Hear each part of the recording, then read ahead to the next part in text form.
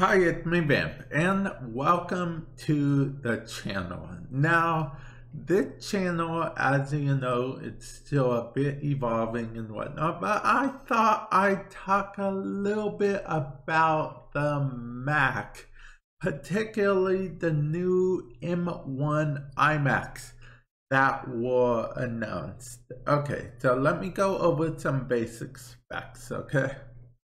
First of all, the M1 iMac will come with a 24-inch 4.5K Retina display that will be configurable with a 7-core GPU or 8-core GPU variant of the M1 chip. Yes, the new iMacs will have the M1 chip.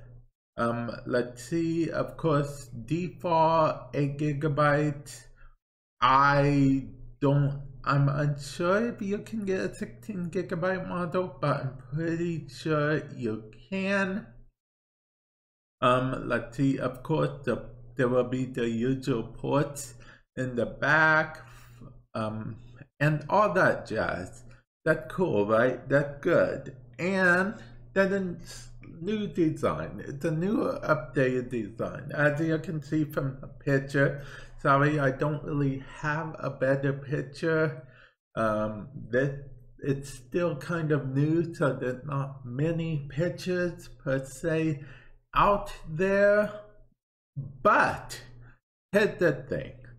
The thing is that even though it had a new design, which I'll be honest, that alone, we are used to a similar formula. Some people are happy about the new design, some people aren't.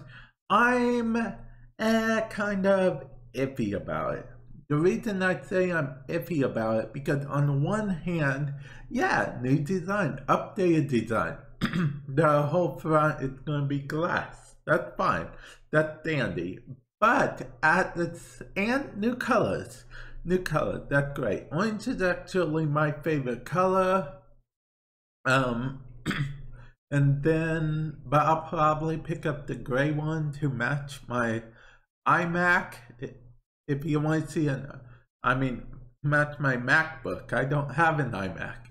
But if you want to see me unbox my MacBook, there will be a card top right hand corner. Click the I. But here's the thing. The keyboard it comes with apparently will have Touch ID, and apparently it will have, quote, studio quality mics.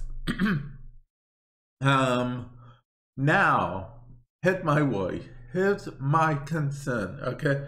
I could be wrong. Again, I could be entirely wrong about this. But from what I have seen, I have not seen a RAM upgrade slot in the back of the MacBook. Because the iMac, I keep getting it wrong. I apologize for that. See, I have come to know that out of the MacBooks, the one thing that is a constant usually is that the RAM can be upgraded on the iMac. That even, steers some people to want to get the iMac versus the MacBook, because the MacBook is a laptop, so you can't upgrade the RAM. But with the iMac, you usually can. But these new M1 chips, I did not see a place on the back to upgrade the RAM. Sure, it's a bit thinner, quite a bit thinner actually. New design, new colors, that's fine, that's dandy. Heavier, fancy colors. But I did not see a place to upgrade the RAM. Not at all. I could be wrong. Again, let me know if you took time to listen to this or watch this or whatever. Let me know in the comment section below what you guys think of this, because I'm truly on the fence about this truly, and yeah, truly, I'm not sure what I think about this. Now, do I own an iMac at the moment? No. I'll be honest, I was thinking about potentially getting one in the future. Do I need one? I don't know. I'd rather be safe than sorry. But the fact that you can't upgrade the RAM, I'm not sure. I'll be honest, if I could get an iMac, I don't know if there's sufficient RAM for a decent price.